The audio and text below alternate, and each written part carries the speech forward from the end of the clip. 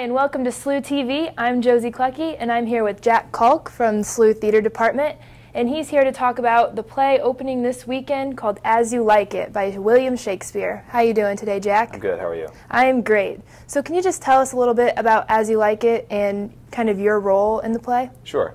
So As You Like It is a Shakespeare play about a woman named Rosalind who lives in the court that used to belong to her father, but now belongs to her father's sister.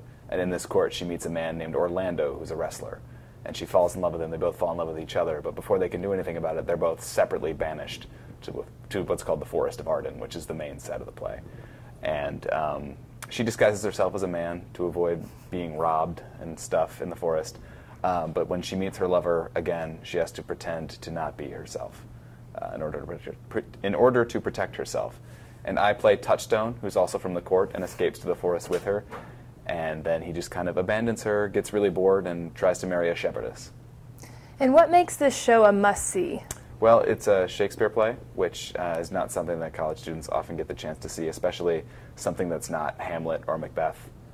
So that's really cool. And also, it's a chance to really see Shakespeare done by people who really understand Shakespeare.